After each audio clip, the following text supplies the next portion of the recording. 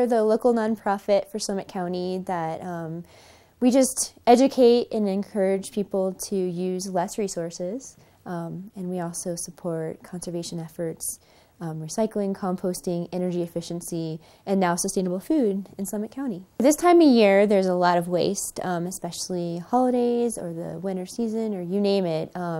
There's a lot of ways that you can collect certain things for recycling: mixed metals, plastics. We take 1 and 2 plastic bottles, and then we also take number 1 clamshells. So your little tubs that you get from berries and fruits, we also take those now.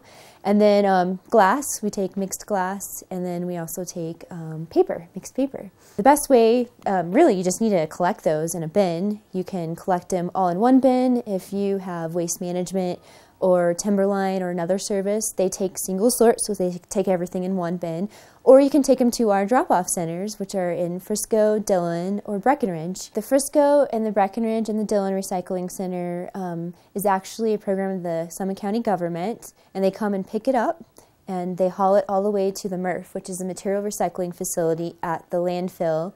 They also call it the Summit County Resource Allocation Park, because we're trying to really recycle what we can, and it's all about resources, conserving resources.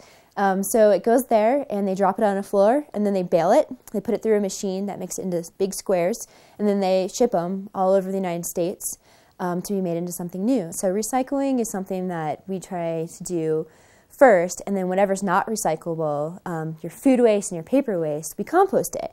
And composting is a totally different process because you're actually creating dirt out of it. You're not creating, you are kind of creating a new product, but a different product. We use dirt a little differently.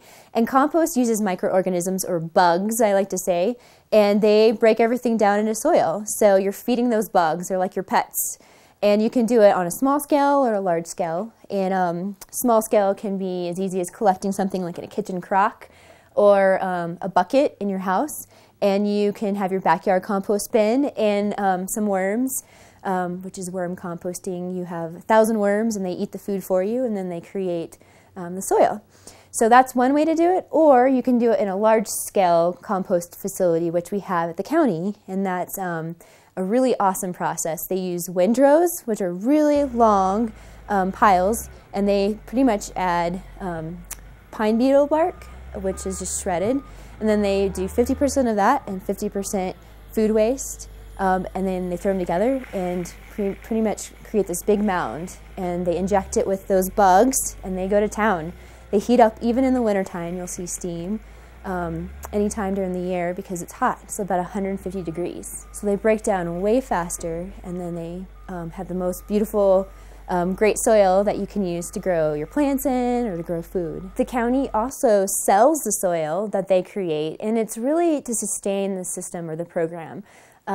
We have community gardens all throughout Summit County, so I can actually verify the soil is awesome. There's a lot of things you can do with that compost, and it's really affordable. It's less than $20 a cubic yard. We have a lot of great gifts, from HC3 hoodies to water bottles to bags, and all that money goes to support us, and we can continue to live that mission of really supporting our community and trying to get everybody to compost.